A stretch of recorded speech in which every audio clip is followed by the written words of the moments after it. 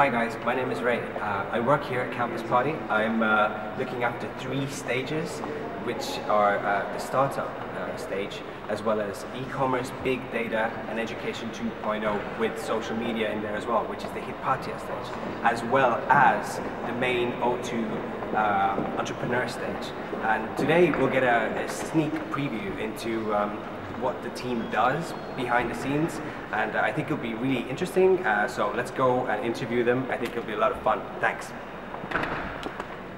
Could you tell us what's it like to work on such a huge project like Campus Party? It's amazing. So it's really busy. I don't think I've stopped since I took over this project in about March. Loads of fun, loads of really complex thinking from first principles type conversations and type thinking, which is really good fun. And yeah, fantastic team, fantastic challenge. Yeah, really good. Okay, as you said, it's huge. The challenges just come in every single day, every hour. Earlier today, my responsibilities jump from editing the website, copywriting a blog post, working on new graphics, and then contacting big, awesome companies who have great products and trying to get them to come to Campus Party as well to showcase to all the tech community what we can rock, what they can offer.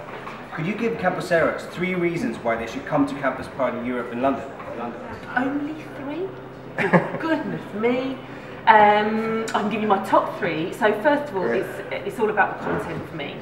So we've got some fantastic speakers coming, entrepreneurs who have failed and then failed again, but then succeeded, are on the verge of something absolutely huge. So I think their journeys are going to be really interesting. We've got really high profile speakers, David Rowan from Wired, we've got Sandy Pentland who's all over the data privacy stuff. So I think it's all about the content for me, really compelling content.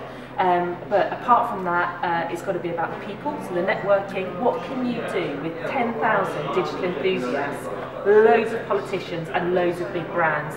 The interesting thing that those 3 parties can do has to be amazing, right? So I would say that's my number 2, and my number 3, I reckon it's got to be about the entertainment. So there's going to be film nights, there's going to be musicians, there's going to be gaming competitions. I think, yeah, so I would go for content, networking and entertainment. The top 3 for me would be the amount of expertise that campuses are going to be exposed to. It's going to be a fantastic networking opportunity for campuses, and also the entertainment side of it and competition. They'll be able to be involved in all these things, and it's going to be a fantastic opportunity for campuses. What is your favourite content at Campus Party Europe? Well, I always try and go for a bit of change. I think it would be really obvious to go for entrepreneurs or robotics, but I like the sound of modding. I've got to be honest with you, I don't know a lot about modding.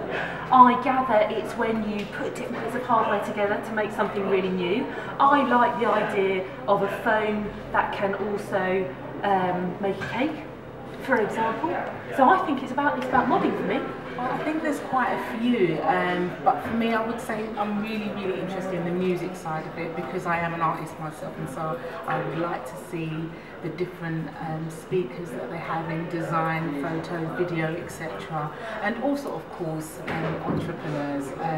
I have a heart for entrepreneurship and would like to be an entrepreneur one day, and so for me those are the 2 stages that really touch my heart. What are you and the Campus Party team working on this month?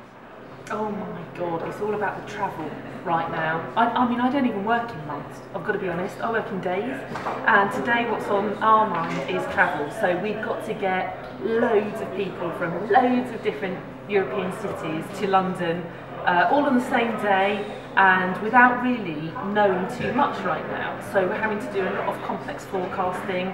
We're having to really decide how we get people from the Canaries, who it's a bit more difficult because they're in Ireland a long way away, and how we get people from Manchester. So really complicated, lots of it, again, it's thinking from first principles. So, but really interesting. It's all about the travel.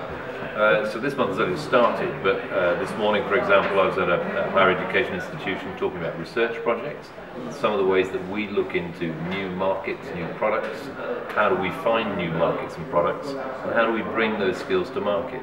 That was very interesting, talking to that university about how they are researching things that we could use.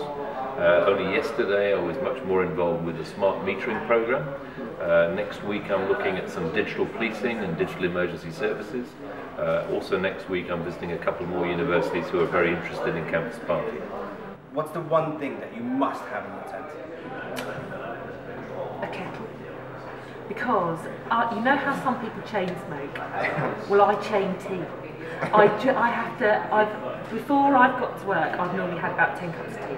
So I would not be able to live without a kettle, and it would have to be, green tech-wise, it would have to be solar-powered, or a wind-up kettle. I need a wind-up or a solar-powered kettle. Charger. I know that my phone can only last 24 hours, but I do love it. I use it all the time, and I'm never more than 2 meters outside of it. It's not going to be so useful if it's a brick, so definitely a charger of some sorts. And I would say my Haribos. Fantastic. In my tent I'd have somebody who would help to look after me, but equally have a friend who I would like to get to know better and hopefully have a long life association. The tents are great because it brings people together in a different way, but it also means you can have some sleep between those few hours of exciting entertainment and skills development.